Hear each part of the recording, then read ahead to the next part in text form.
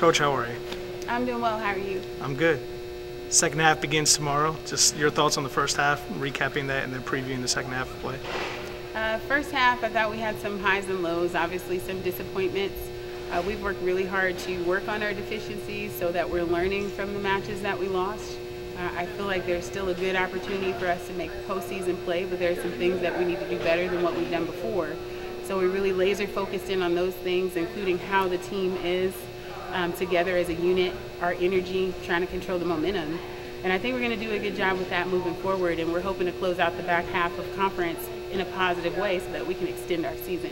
It seems like you guys play a lot better at home, so how important is it for you to have these two matches at home this week?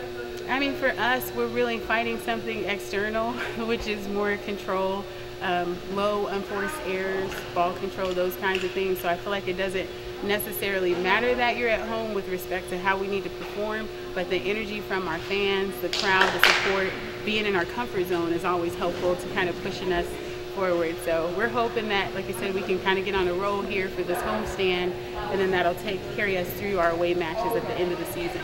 You guys have been somewhat of comeback warriors with all these 5-set matches. Just talk about the resiliency and how you learn from this team, especially a young team that you have. Yeah, I've known since we started preseason that we were a tough group. They responded all the time to pressure from the coaches.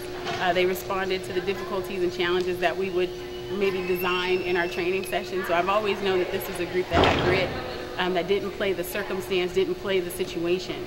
So we're just hoping that we can be Zoom focused in on quality of execution because our mindset is in the right place.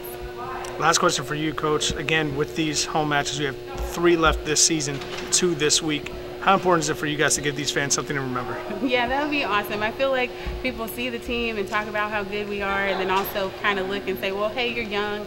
You know, we have this group of people here that wanted to play right away, so we're not playing classification when we step out on the court. We're sending people out that are ready to go. So we want to obviously show our privateer pride, put our swords up, make sure that we put in some wins before we finish up our homestand. Thanks, Coach. All right, you're welcome.